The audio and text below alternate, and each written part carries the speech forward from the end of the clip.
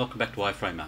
In this video I'm going to demonstrate setting up templates for your trade customers. Okay, so this is our Framers portal, so I'm just using our training portal. I've already started one here, so basically all I've done is just created a sale for Xavier, and I've changed the quote number by clicking in here to Access Templates to say that this is going to be how he calls up his templates. Okay, it could be G99 but I've just used Access for now. So I've created two jobs in there. The first one is a standard job. You can see it's just a standard with single mat. I might even edit that, so standard, and we'll make it single mat.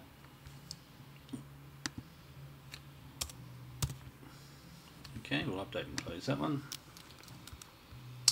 And then I've just cloned the first one and I've created a second job.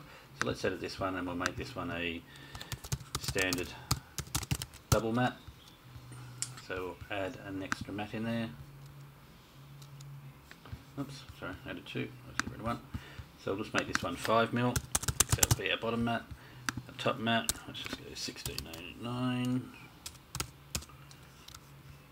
And we'll make this one 50 and 60. So obviously the Xavier, the trade customer, can come and edit these as well from his portal. So we'll just update and close that one.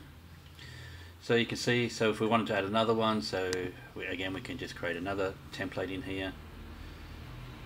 We'll change this one now. Let's edit that. Let's call this one a standard double mat ultra view glass. Okay, and we'll change that glass to ultra view. Okay, so we'll update and close. So now we've got three templates in there. So the main key here is to change that quote to XS, or to put a name in there so it's easy for your trade customer to call. So let me grab our trade customer. Okay, so here's Xavier's, he's Gallery 100. And so all we have to do when he wants to add a sale, so you can see the templates also show up under his portal. All he needs to do is go down, clone a job, type in XS templates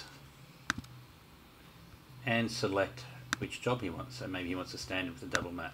So he can clone that job, then he can go in obviously, and he might want to edit the size, for instance 600 by 500. He might be happy with everything else in there, the matte colors and everything, so he can just update and close. Okay, so you can see this has got the new quote number. If we go back into here, this should update with 7, and if we click on that, there's that sale he just created. So that's how you can set up templates.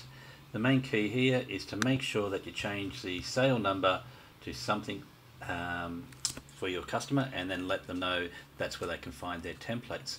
So you might have different ones like XS templates for standard jobs, or you might have XS jerseys or XS tapestries, and then you could have like several different tapestries. So or you might just want to keep them all in the one under the one template sale. That's fine, or you can create different template sales. Okay, so if you have any questions, please feel free to call, email, Skype, and we'll assist you where we can. Thank you.